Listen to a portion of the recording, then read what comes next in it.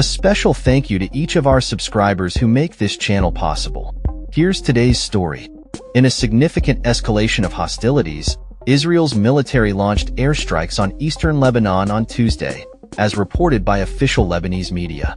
This military action follows a day of intense conflict with Hezbollah, the Iran-backed militant group, which has been engaged in fierce clashes with Israeli soldiers. The tensions reached a boiling point after Israeli Prime Minister Benjamin Netanyahu vowed to show no mercy towards Hezbollah, promising to strike at the group throughout Lebanon, including its capital, Beirut. Netanyahu's statements came on the heels of a drone attack by Hezbollah on an Israeli military base that resulted in the deaths of 4 Israeli soldiers and injured around 60 others.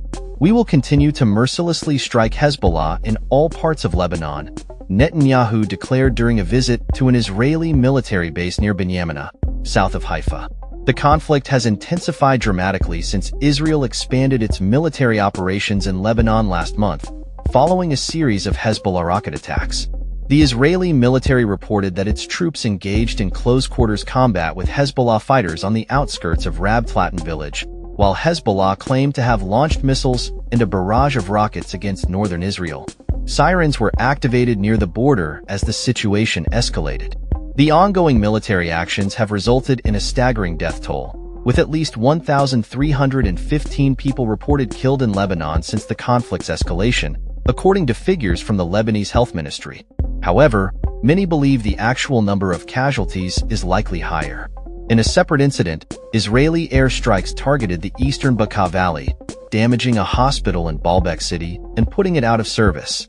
The International Committee of the Red Cross has expressed deep concern over the safety of ambulances and healthcare facilities, calling the attacks on these vital services deeply worrying. As the violence continues, the humanitarian situation in Lebanon is deteriorating. Anis Abla, the civil defense chief in Marjioun, a southern border town, stated that rescuers are becoming increasingly exhausted due to the relentless nature of the strikes, which are also endangering their lives. "Our rescue missions are becoming more and more difficult because the strikes are never-ending and target us," Abla lamented. The Israeli government maintains that its military operations aim to push back Hezbollah to secure its northern borders and facilitate the safe return of tens of thousands of displaced residents. In northern Israel, the impact of the conflict is palpable, as local residents express fears about the ongoing violence. Youssef, a restaurant manager in Kfar Kara, voiced his concerns about the implications of Hezbollah's recent attacks on military bases. "Now they know where that base is. What if next time they fire and are slightly off target?" he questioned, highlighting the anxiety gripping the region. In response to Israeli military actions, Hezbollah has claimed to have launched a squadron of attack drones targeting Israeli positions, framing their strikes as retaliation for the ongoing assaults.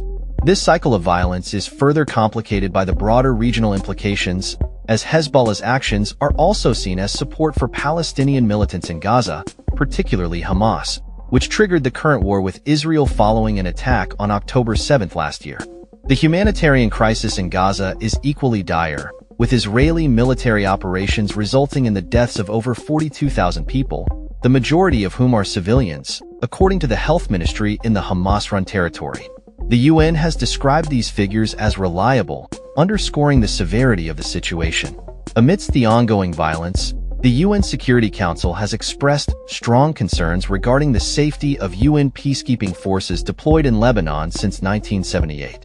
The peacekeepers have faced injuries from the ongoing conflict, leading to renewed calls for their protection. Despite requests from Israel for peacekeepers to get out of harm's way, UN peacekeeping chief Jean-Pierre Lacroix has affirmed that the blue helmets will remain in their positions. As the situation continues to escalate, fears of a larger regional conflict loom, with Iran, a key backer of both Hezbollah and Hamas, engaging in diplomatic efforts with allies and other powers. Iranian Foreign Minister Abbas Araghchi recently met with a senior official from Yemen's Iran-backed Houthi movement in Oman, signaling Iran's intent to navigate the complex geopolitical landscape.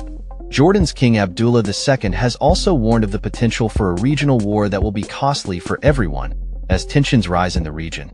In the midst of this turmoil, the Israeli military is reportedly weighing its response to an October 1st missile attack by Iran, which was launched in retaliation for Israel's killing of Tehran-aligned militant leaders.